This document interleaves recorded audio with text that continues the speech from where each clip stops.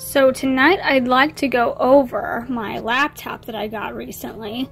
Well, I guess recently is a weird way of saying it. I got it about a year ago. This is an Aspire E15, as you can see by the specs. It's a really good performing laptop. I only have a few problems with it, but it's really great because it processes things at great speeds, like flagship games. Now I got this as a set, and so it came with this mouse, and it came with this laptop carrying bag.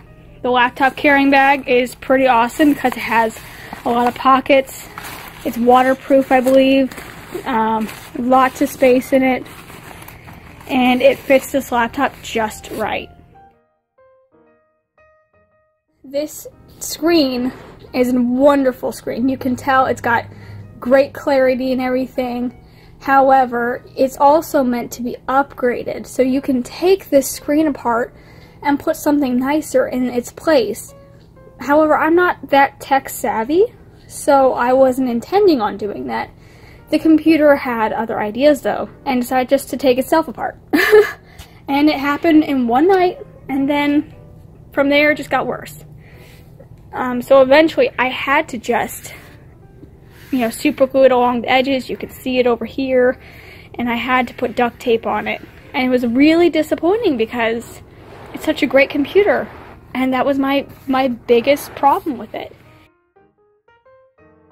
This back portion right here popped out. We had to super glue it back together, and it's just been a little bit of a challenge to keep it like this ever since. I usually don't even close it anymore. Another thing I really like about this Acer laptop is this touchpad. It hardly ever gives me issues. I get very cold hands, and I get very low heart rates, which are two of the things that they usually are sensing when they look for movement. I don't have that problem with this computer. The keys are nice spaced apart. They're in the QWERTY version, so it's very easy to find the keys I want to strike. I haven't worn through it yet, which is crazy because I'm a writer.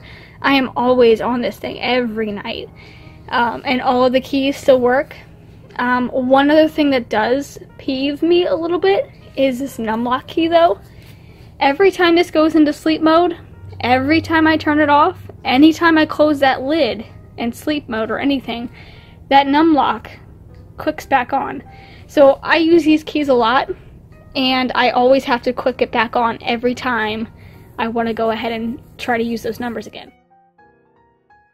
It came with Windows 10, however, so as you can tell, it's got the search bar, it's got the little pop-up menu. So people who are familiar with Windows 10, you can rest assured you'll know your way around. And if you don't know your way around, it does have that little search down there, which is great. It says it down here, 8 gigabytes of memory, and it's got an NVIDIA card. The NVIDIA, however, is another problem, because this could double as a gaming laptop, a very, very slow gaming laptop, but it can. The NVIDIA game video card, that's what it is, versus the internal one that comes stock on this, they tend to compete. So if you're playing Minecraft or any other games, like I've got Terraria, I've got Factorio, and Fallout 4, if you're trying to use any of those, you're going to have to kind of toggle with your settings first. You're going to have to go into your controls, you're going to have to make sure that NVIDIA is turned on and not your internal, or you're going to wind up allocating way too much RAM, and it's going to slow your game down really bad. You're going to lag a lot. I have large Word documents. I've got a lot of research documents, and this really helps having so much different memory, because then I can just keep going. And I have an external hard drive, but I don't have to use it as much. It also does come with a disk drive, so you're not going to have as many flash drive ports. I've got 3. This one's for the mouse that came with it. This is for my fan, and then I've got one more right here. So you don't have an Ethernet port, just so you know, but you do have a disk drive.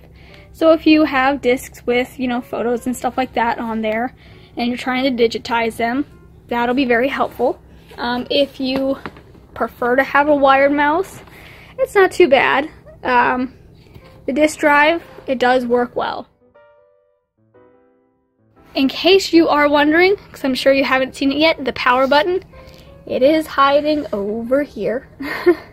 So this is where you'll find it. It's a good computer, easy to upgrade, just has its little flaws.